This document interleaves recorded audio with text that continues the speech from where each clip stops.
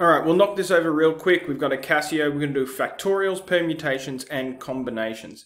So the way to do it, it's always this option button here, option, and then click across until you see probability here, F3.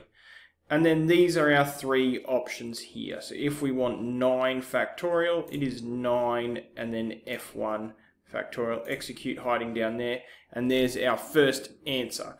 If we want 5p3, I'm just going to exit out so you can see what it looks like. That's what your screen looks like at the start. Option, arrow across, probability, and we want this NPR.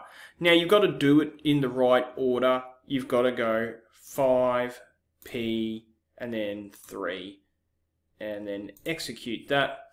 60, second answer, and then finally I'm just going to exit again just so you can see the process.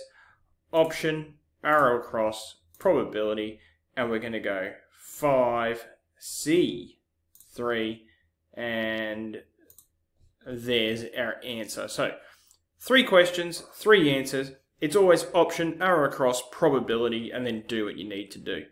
All right, that's it.